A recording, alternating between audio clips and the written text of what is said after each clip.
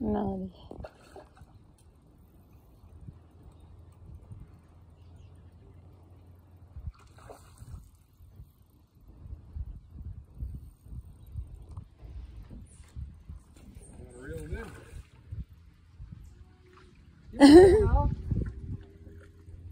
Holding pretty good. There you go.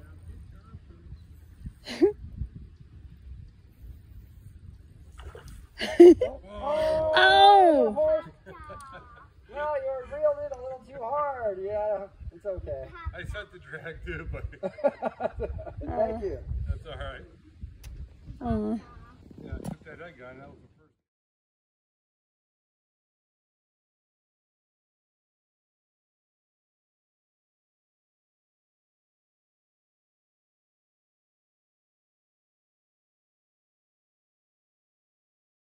That's what they said. How bad off is your husband with the COVID? He's not too bad. It comes and goes. It's weird. Like, How long has he had it? he's had it for a few days. Do you guys have a pet? We do. Do you have any that heartworm medicine called ivermectin? Yeah, that heartworm. If your husband takes that, his COVID will go away. That's what I heard. It is extremely effective. Okay. He'll be better in a day or two. But what did you say about the Johnson & Johnson again? The Like, Johnson & Johnson, well, you took the shot and then... I took the shot, and about a month later, I was exhibiting symptoms of Lyme, and then one morning, early May, I woke up with Bell's palsy. And that's the second time Bell's that's happened. palsy? Yep. Oh, Second God. Second time that's happened to me. Oh. I'm so sorry. You seem okay today? You seem Oh, good? yeah. You don't, It's just... it comes and goes? I still got a little lag here, and I got a little lag. I can't completely lift this eyebrow, but it's a lot better. This has been 6 months. Oh. Yeah. Why did you have to get the shot?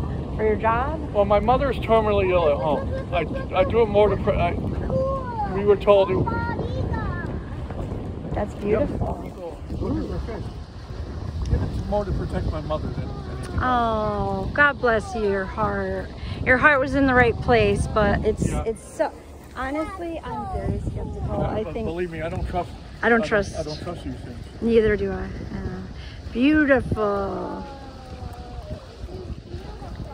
And they're really, they're not being fair with the cops, and not being fair with the nurses, because a lot of the nurses have gotten it because they were on duty doing their thing, helping people, and they're being forced to get it. But then they're not. A lot of studies. Then they're not treating their illness if they get sick. If you had COVID, you develop an immunity to it, and you don't need the shot. Yeah. The immunity and antibodies you develop after you heal from COVID are more effective than the shot. They've proven it. They've proven it in the UK. They've proven it in other countries.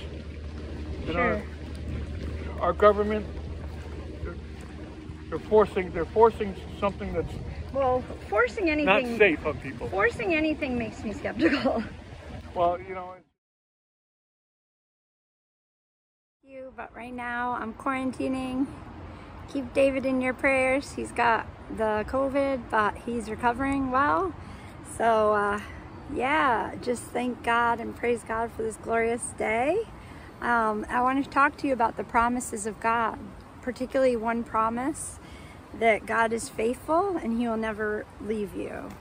I'm in for the adults, I'm in a grown-up Bible study, and we are studying different saints because it's almost Halloween, and the day after Halloween is All Saints Day. So I'm studying right now, the one I'm studying in the group, we're all studying different saints and sharing about it. I'm studying Julian of Norwich. And what's interesting is it says Julian of Norwich, wisdom in the time of pandemic and beyond.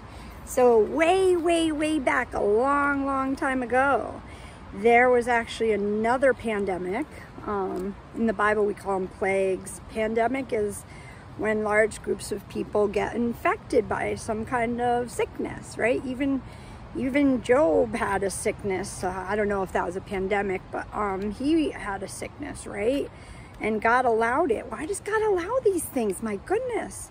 Well, you know what? This world is not perfect yet. We are his perfect creation, but there's trouble in the world. We can see that. We're not blind to that. But as God's kids, as God's sons and daughters, we can create beauty. We can create light. To her, this is her words. Julian names 5 supreme delights of divinity this way. This is the way she describes it. God rejoices that he's the Father. God rejoices that he's our mother. He's a motherly figure. He's a fatherly figure, right? God rejoices that he is our beloved and we are his true lover. Christ rejoices that he is our brother. Jesus rejoices that he is our Savior. These 5 supreme joys in divinity cannot cease from being joyful. Christ wants us to rejoice in them too, and praise him and thank him and love him endlessly for the blessings. For Julian says, we are born into a birthright of never-ending joy. She writes, we will not take possession of our birthright of never-ending joy until we find ourselves fully grafted with God in all his actions and judgments, loving and nonviolent towards ourselves and towards all our fellow seekers, and able to love everything God loves. And she goes on to say, God loves creation, God loves all people. So we have to learn to love others, even if they don't think the way we think or behave the way we behave. We are free from sin, and Paul says, so therefore, we don't even want to sin, right? If you do make a mistake, you repent and you apologize. It's our natural tendency, right? Because God changed our sin nature into righteousness nature. So God being faithful right now in these times is so important for you to understand that he will never leave you or forsake you. And in the Bible, it tells us, we are told that nothing can separate us from the love of God. Nothing. If someone says, oh, you're separated because of your sin, you can tell them that, no, you know that you are grafted into his covenant of grace, right? Because you read the Bible. And religion tells us there's a separation. You know, he's way over there and we're, you know, different religions say he's way over there and we're over here, and we have to behave, we have to do everything perfect in order for him to love us. But we as Christians can celebrate the joy of knowing our Father is not like that. Our Father loves us unconditionally, and he will never leave us. So when God wants to do something, he will always help us to do it. He will never leave us to struggle all on our own. Remember when Miss Carrie shared that about Gideon's army? Was it Gideon's? No, it wasn't Gideon's. It was Jehoshaphat. Jehoshaphat's army. He led them to the battle, but did they have to fight? No, the enemies fought each other, right? What a beautiful thing to know that he's prepared you for this day. He's prepared you for if you have a soccer game tomorrow and you're nervous about it. You got God on your side, and whether you win or lose doesn't matter. The point is, he's giving you strength to participate in that game or in that tournament. If you're into tournaments or sports, I don't know, if you have a paper to do for school and you're a little nervous about it, you think you won't do as well as you would like. Well, call upon the name of Jesus. Ask him. Ask Holy Spirit for direction, because he is faithful and he will never leave you. You're never on your own. Isn't that cool? So we become, like, God wants us to become part of his kingdom, and God wants us to work in his kingdom. We become part of God's kingdom the moment we ask him to forgive us and make us new. He takes us into his family and then helps us to become more and more like him. Right? So all you have to do is ask, and you will receive. Now, he still loves you just the same when you don't ask, but when you ask, you get to participate in that union, in that bliss, and that joy. 1 Thessalonians 5:24 tells us that God will make this happen, for he who calls you is faithful. And then it says, God will help us to do the tasks he has planned for us. He wants us to pray for others, help others, and tell others all about him. So let's pray right now together with me, would you? Just fold your hands, look down. or look up, whatever you want. I like to close my eyes and imagine his loving arms around us, around me. There's some squirrels. Okay, dear Heavenly Father, thank you that you are helping me to want to do the things that please you. You are the faithful God who will make this happen. Amen.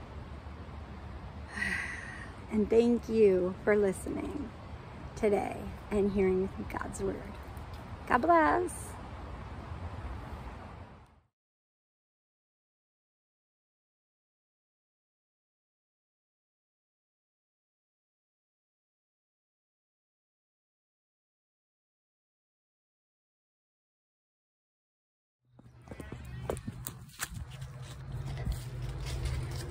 Do, do, do. Help, help, help. Somebody save me. Somebody save me. I want to be the one to save. The spider's coming to get me. Help, help, help. Hey, can I It's our Halloween. I want to save. Our Halloween decorations. $0. Lift me up, Mom. We gotta get your stuffed animal. What's this? Yeah, that's from those babies. No. I was trying to put them off and Oh. Oh, when we were fishing? Da, da, da.